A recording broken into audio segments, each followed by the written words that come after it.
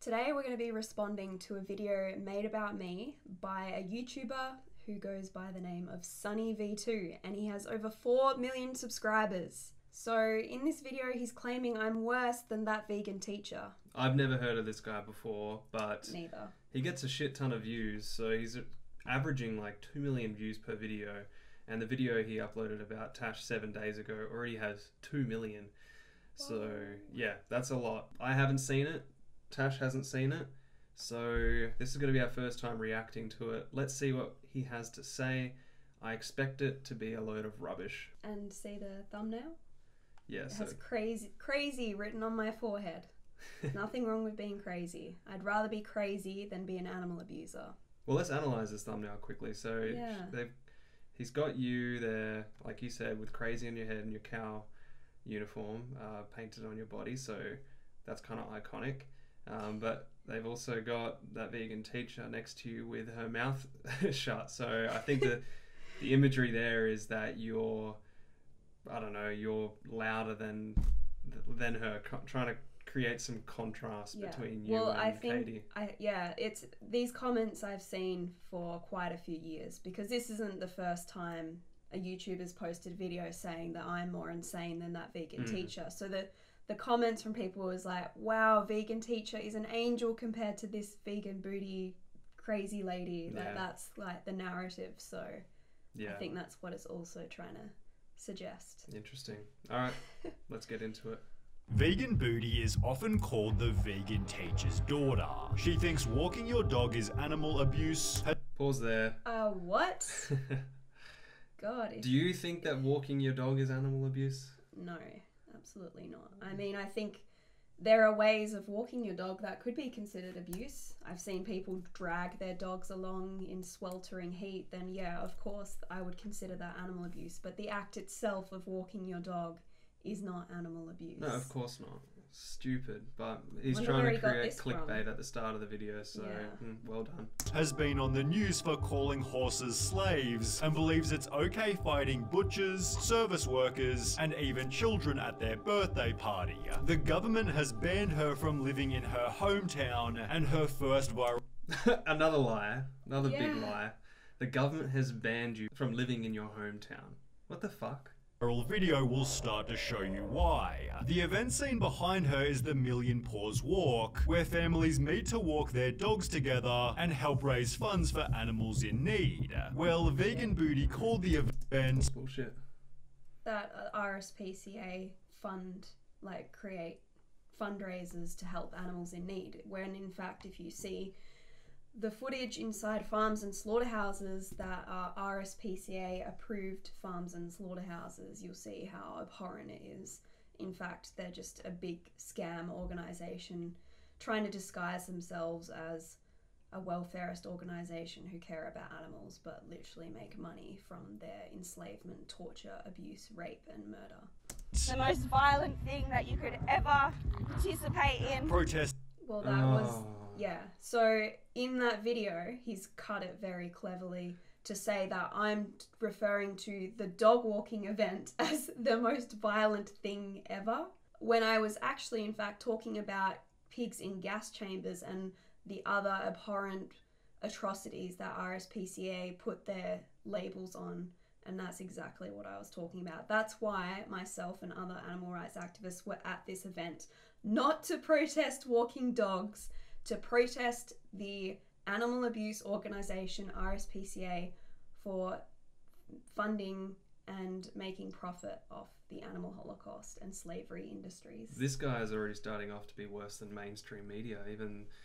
Not even Channel 7 is this bad at reporting you. No. Insisting that every animal should be treated the way that dogs are. Why would you love one but pay for the suffering and abuse of other animals? Pigs are in fact more intelligent than dogs. Hypocritically, however, Vegan Booty owned a dog herself, which she tied to a leash and used it to pull her while... This guy's saying really I'm digging a hypocrite. Deep. Yeah. Hypocrite. So yeah, he's completely twisted the narrative of what's going on. And I will mention that that video says it was posted 5 years ago, but I actually wasn't vegan at that point in time. I've been vegan for 7 years, so I don't know why that's posted so late. But anyway, that video was maybe 3 years before I became vegan. So again, I haven't been vegan for my entire life. Most of my life I was an animal abuser, and I made the decision to go vegan after seeing the documentary Dominion and animal abuse footage. While she skated. It's pretty funny how you're protesting, yet you have a dog pulling you. Pretty hypocritical, and the hypocrisy didn't stop there. Because V-ganbooty then showed up at a charity football match, disrupting 35,000 spectators because she thought her cause was way more important. In a satisfying turn of events, she was fined $1,800 for the stunt, yet this wasn't too expensive for the exposure it provided. Would you do it all again? Yes, 100%. However, at around the Is your cause way more important, and what cause were you trying to raise awareness to here? I'm trying to raise awareness to the animal holocaust. Each year, literally up to 3 trillion non-human animals are brutally murdered for human pleasure, including food, clothing, entertainment, etc. So of course this cause is more important than this historic football match for women. Yeah, of course, you're trying to raise awareness to the animal holocaust. If you were raising awareness to dogs being murdered, I'm sure everybody would be cheering you on in this field right now. So yeah. However, at around the same time, Isaac Butterfield was going viral for his anti-vegan videos, featuring Tash in the worst vegans on TikTok. Why is your name V-ganbooty when you run around with that? Change your name to vegan pancake ass and let us all get on with our lives. This gave Tash a chance to respond, although she was met with a brutal dislike ratio, as Isaac's audience offered their very first downvote. He'd therefore slam V-ganbooty again. Meat's amazing, it's delicious, and guess what, bitch? I'm gonna have a big dirty steak for dinner. I hope you enjoy your broccoli, you tiny little child. Yeah, what a caveman. That's his argument. I'm just going to enjoy eating the bodies of murdered victim and fuck you. Like, that's Isaac Butterfield for you. He is not a very intelligent person, to say the least. No, it's disgusting. with comments such as "who else came from Isaac's channel?" This was only helping V-ganbooty grow. She'd use her newly found fame to launch a vegan clothing company. It's not even your clothing. And that's not me either. Hey, that's a good message, anti-animal cruelty club. Yeah, it's so a great everyone show. should be, and I think most people would agree with that anyway. But Absolutely. they're just not vegan, so they're the fucking hypocrites here. Yes. But yeah, that's not my clothing brand. What is this? Yeah, is this one of your videos or? Yeah, this was actually in Q Yeah, at also the I could tell KFC by the protest. building, yeah. This was before I did a disruption. Spoofing the anti-social social club to instead read anti-animal cruelty club. Well, as we need like a like count with this guy. I don't know, we could be at like 3 or 4, I don't know. then launched his own anti-vegan social club, leading V-ganbooty to call in heavy reinforcements. She discussed is Isaac Butterfield's anti-vegan club responsible for this vegan phobia, with no one other than that vegan teacher. He literally has shirts made that say anti-vegan club. The pair became so close that they'd call each other family. Hi, sweetie, how are you? Hello, hey mom, how you going? However, it was obvious V-ganbooty was the crazier of the two. She began infiltrating supermarkets wearing an animal onesie before standing in the milk section, dissuading shoppers from their purchase. For obvious reasons, staff weren't too happy about this, and even after being ejected, she still yelled outside the store. Her babies are taken away from her straight after birth, and her sons are murdered. As a result, Tash was So what I was doing in that protest was trying to bring to light the abhorrent abuse, rape and murder that happens in the dairy industry, where mother cows are raped and forcibly impregnated against their will. And after a 9-month pregnancy, when the mother dairy cow gives birth, her babies are kidnapped from her. And the reason for that, the reason the farmer separates them, is so he can take her milk and sell it in dairy products. And if the baby is born male, he's shot in the head by the farmer or just sent to a slaughterhouse just days to weeks old and murdered. So that's the reality of the dairy industry. So that's exactly what I was doing in that protest. was permanently banned from Australia's 2 main supermarkets, yet this didn't stop her protests, as vegan booty would only get worse. She'd shop at McDonald's in a much more detailed costume, being kicked out not by staff but instead this time police. Hilariously, this guy began his own protest, countering her with a legendary sign. What a loser. Look at him. This guy began his own protest, countering her with a legendary sign. And to say that's legendary is equally loserish. Oh my god, like... What are we, like 10-year-olds saying, haha, meat is delicious, it's so funny. Yeah, vegan meat is fucking delicious, but guess what? Animal flesh comes from abuse and murder. It's not fucking delicious. It's disgusting, it's abhorrent, and it's cruel. In Vegan Booty's next stunt, she walked into KFC and poured orange paint everywhere while blasting dying animal noises for over 15 minutes. Not gonna lie, but you're incredibly selfish to the people that work at that place. All they're trying to do is do their job. I feel so sorry for the workers. Feel sorry for the workers. Of course. The workers were... Okay, firstly, the workers were absolutely loving that protest. They all had their phones out. They were excited. It probably made their day, if not their entire fucking year, that animal rights activists came in and disrupted. But of course he's forgetting the victims. Of course, exactly. Victimizing the workers in this situation, who their living is to cook up the murder victims' bodies to sell to people, is just disgusting to say that they're the victims in this situation. I was there speaking up for the victims of the animal holocaust who literally have their fucking throats slit for people to eat KFC and their bodies and their secretions and wear their skin, etc. It's just insane. And secondly, the thing that came from that protest as well is, all the poor workers had to clean up the fake blood.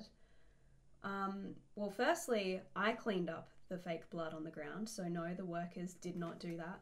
And even if they did, what about the workers that have to clean up the actual blood from slaughterhouses? The workers who you are paying to chop the heads off innocent animals who are terrified for their life.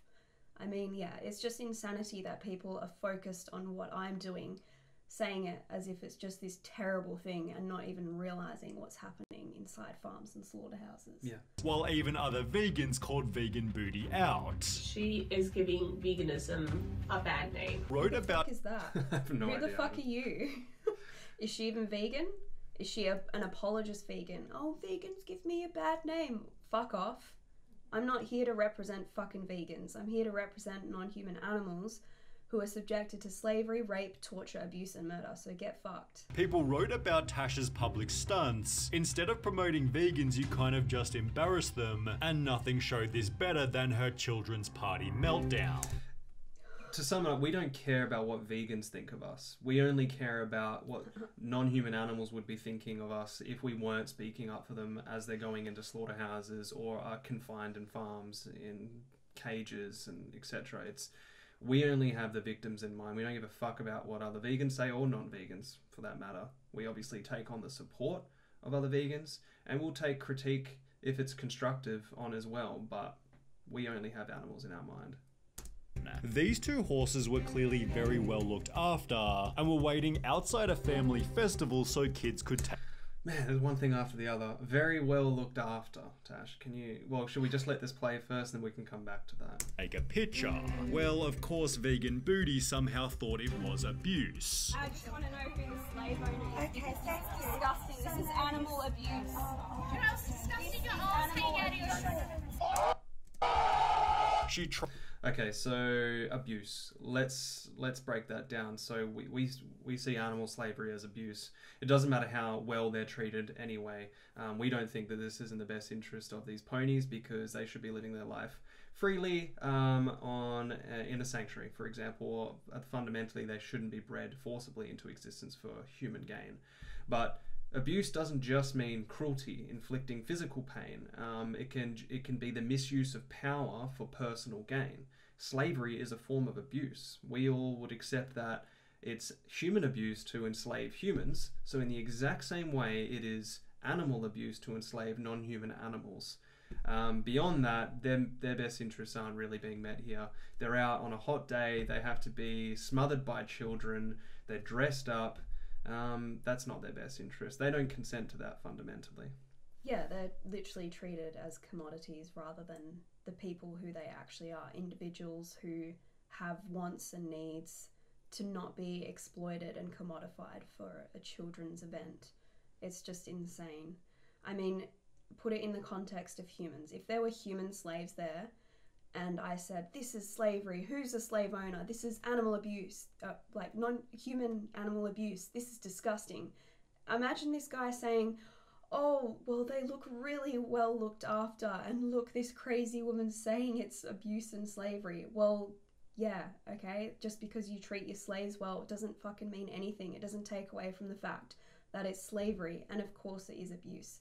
Abuse is not always physical cruelty and or violence. It can also be emotional as well. Yeah. And misusing someone, exploiting Absolutely. Them. And that's exactly what this is. It's disgusting, and it's animal exploitation and slavery. Yeah, these ponies don't have a choice. They're just kept out here and just on concrete. They're out there for probably 8 hours a day. They don't have a choice here. So fundamentally, we need to respect that and give them the life that they actually deserve and to live freely. Tried failed to make any decent points. If you were in their position, would you be happy? Although V-ganbooty wasn't finished there. She'd then go into the festival to find the horses again, disrupting all photos by making a public announcement. These innocent beings are no different to other lovers, dogs and cats. They look like they're under so much stress. This awesome dad then quickly stopped their antics. No photos of my kids, man. Yeah, I'm not talking about it. No, we'll just keep walking that way then. Keep walking that way. And thankfully police were there to intervene. After posting her video to TikTok, Tash again made national news, in which they'd interview the horse. Who's that? Nobody. Horse's owner. Meg Freeman owns the pony business. She said she's obsessed with us, this Meg Freeman. She follows us around all the time to all our court appearances. She's there. She wants to get in everything. She can't help herself. She's one of the what's the word? I guess you'd say co-founders of the anti-Tash Peterson Facebook page, and she seems to spend her entire life in that group. If she's not in that group talking about us, she'll be at one of our court appearances.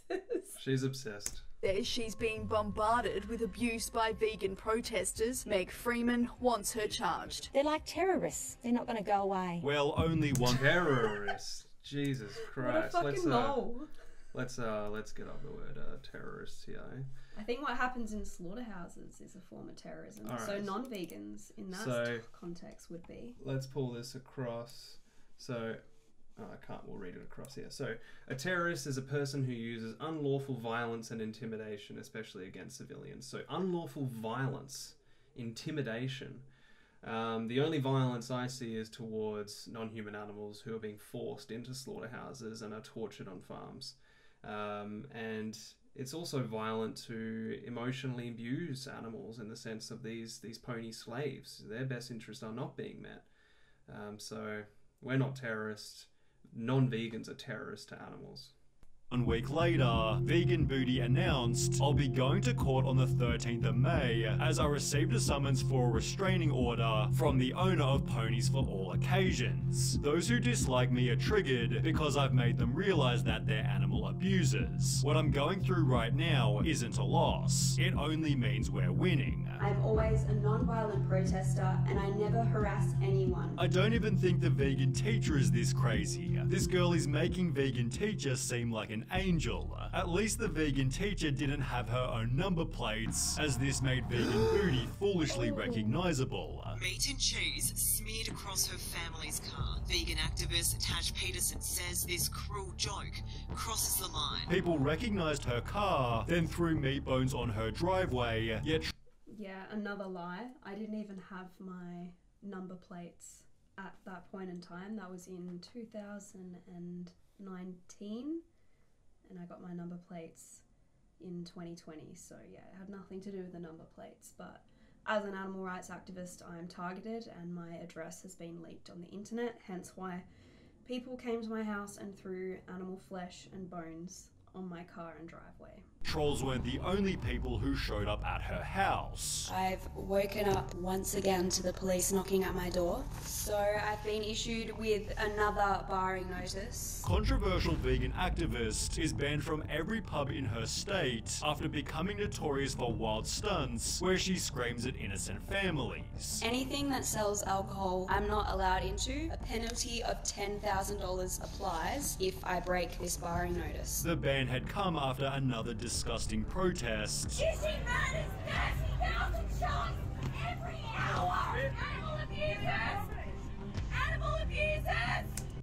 So they misuse the law against you a lot, especially with these alcohol barring notices. Do you want to like briefly explain that? Yeah, so basically a liquor barring notice in Western Australia is designed to be used for people who are drunk and or disorderly and violent in liquor license venues to obviously prevent alcohol related violence and fights. And essentially whenever I protest somewhere that has a liquor license, for example this protest just shown, or even the football stadium one shown earlier in the video, I've received a liquor barring notice, which isn't permanent, but it bans me from liquor license venues in the entire state of Western Australia for a certain period of time. But the fourth one that I've received has just ended at a period of 12 months. So yeah, it's a complete misuse of the law and abuse of power in attempt to silence animal rights activists and stop our right to protest for non-human people. Yet v-ganbooty was still convinced that she'd done nothing wrong. I don't really have a right to freedom of speech here in Australia. It's honestly pretty corrupt, if you ask me. Her freedom of speech is just going to a restaurant and screaming like a lunatic about murder. There is a difference between speech and screaming. Your freedom of speech, our freedom to eat meat. Goodbye. She'd therefore leave Perth and spend a month protesting in Melbourne, but when she tried to fly back home, the government said she couldn't return. The Australian police have banned me from entering into my own city. If I choose to fly home, I could face a 1-year imprisonment. Her application was rejected based on her statements made in public, and after eventually having the rejection overturned, you will not believe how awful she became. So we've missed one key component to this story, which is this was during COVID lockdowns, and Western Australia in particular was, quite draconian in terms of like allowing people to enter the state during that period of time. And so essentially you had to apply for something called a G2G pass. You can see this screenshot here of the G2G. And so you had to put in an application to be able to fly into the state of WA if it was accepted. Essentially, yeah, my G2G pass was unsuccessful and I kept applying for it and it just continually got declined, and I would spend hours on the phone trying to call police and just to find the right person to figure out why I was being declined as a resident of Western Australia to return home from Melbourne. And then I finally received a response from a constable police officer essentially saying that because I had announced I was leaving Western Australia for good and moving to live in Melbourne, that was the reasoning as to why it was being declined. And the insane thing about that was, well, that is insane, but I actually had never said that. I never said I was leaving Western Australia for good, and even if I did, that's literally just words. That doesn't, how can that stop someone from returning? I still had a Western Australian driver's license, my home address was in Western Australia, like, it was just astounding that the police system is so fucking corrupt that they just didn't want me back. That's what it came down to, a personal issue against me, and it's like, nah, we're not going to let her back in. Yeah. Corrupt.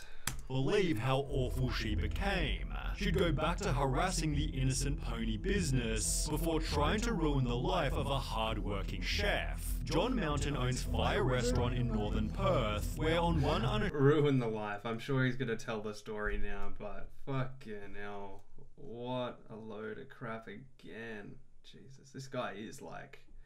He's like mainstream media on steroids, the way he's reporting all of this, Jesus. Yeah. Consuming night, a diner made a complaint about the lack of vegan options on the menu and was charged $32 for vegetables. Well, rather than bending the knee, John instead stated it is not a vegan restaurant, and if customers want vegan options, they should go elsewhere. Announcing on their Facebook page, sadly all vegans are now banned from fire for mental health reasons. We thank you for your understanding. All vegans are banned. End of. No more. Never again. God help them. The chef's bold move, well, except for one person known as Vegan Booty.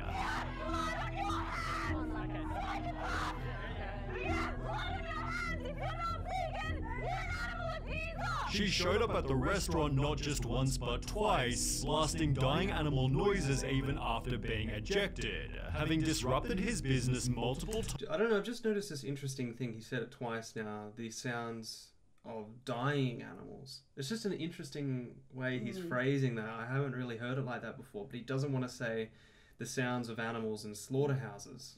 Well, he's avoiding that. Yeah, that's actually what the media say a lot. Dying animals. Yeah, when the media report on my protests, if I'm playing screams of animals being brutally murdered, they'll just say dying animal sounds. Yeah, well, this is victim erasure, so they're erasing the victim in this, saying that, well, they're just dying. So when we hear that in our minds, we just imagine any animal dying, just could be dying at the vet, you know, euthanasia, you know, they're suffering, and so we had to help them ease their pain, for example. Whatever the person wants to think, dying can mean a whole bunch of things. It's morally neutral. Whereas slaughterhouses, I don't think no animal wants to go into a slaughterhouse, so he's avoiding saying that. Yeah. And he's avoiding saying words such as murder and abuse, because that's exactly what these animals go through as well. Yeah. So what I actually was playing through the audio in these protests was the sounds of pigs literally screaming in agony and terror inside carbon dioxide gas chambers.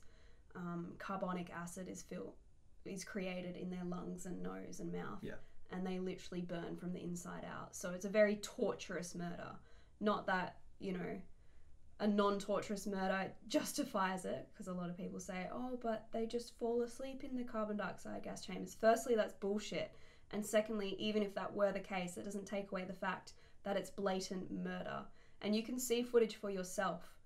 It's been exposed in Australia and the UK and maybe some other nations, I'm not sure, of the violence that happens inside these carbon dioxide gas chambers. Yeah. Having disrupted his business multiple times, the chef understandably lost it, yet still... That's understandable. Assaulting a woman, assaulting anybody is not understandable. If you don't like the sounds of pigs inside of carbon dioxide gas chambers, well, you should be vegan. You shouldn't be attacking vegans. Still took responsibility for the damage Tash had done. And I'm sorry to say, Layla, I lost my cool, and I lost my cool because now it's really disrupting my business. And I could see the look on my customers' faces, my staff, they were all a little scared and a bit nervous. And well, actually, we saw the CCTV footage of inside the store, and most of them were smiling, almost laughing and recording it. They didn't care. Again, they were loving it. Yeah.